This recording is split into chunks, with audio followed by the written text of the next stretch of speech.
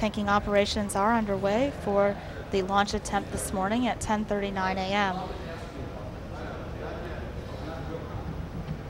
Tanking operations began this morning at 12:48 a.m. with the chill down of the liquid oxygen and liquid hydrogen lines.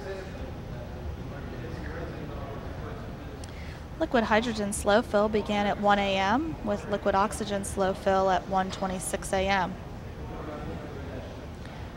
Liquid oxygen fast fill began at 1:40 a.m. with liquid hydrogen fast fill at 1:44 a.m. this morning.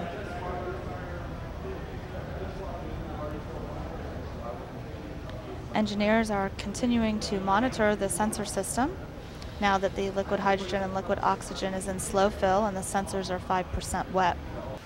NASA Launch Director Mike Leinbach has recently received an update from the weather forecast, and it looks like the probability of weather prohibiting a launch at KSC has been decreased to only 20%.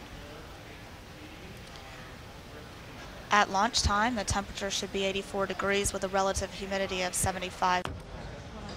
And now we're in the astronauts' dining room, where we're seeing the crew with the STS-114 mission cake.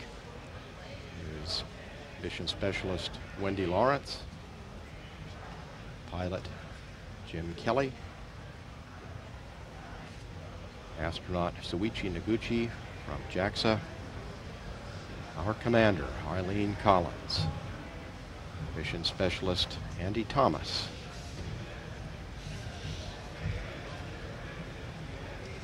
and Steve Robinson, along with Charlie Camarda.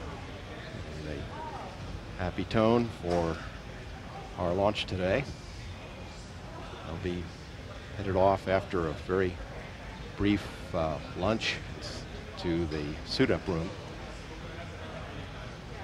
And they'll also get a weather briefing as to our conditions here at KSC, which are excellent today.